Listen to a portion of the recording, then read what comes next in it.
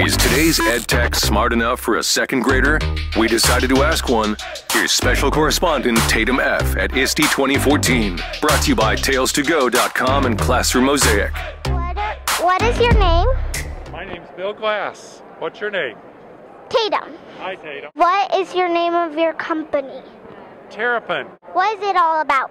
We sell the Logo language and products based on the Logo philosophy of learning by doing and programming and learning to take your projects, break them into parts, solve them step by step, and build your skills that way.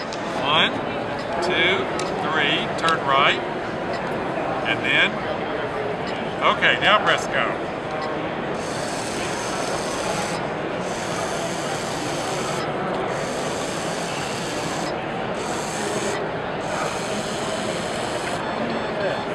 Did it. Good.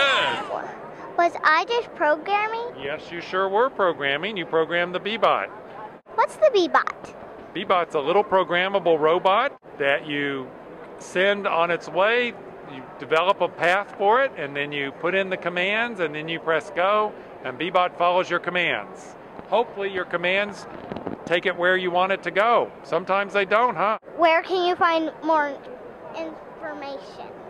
You can visit our website at www.beebot.us. That's BEE-BOT.us. So was it good or bad? We asked 6-year-old Tatum F., special correspondent at ISTE 2014. Coverage brought to you in part by ZipGrade at zipgrade.com. Techfaster is bringing you ed tech faster.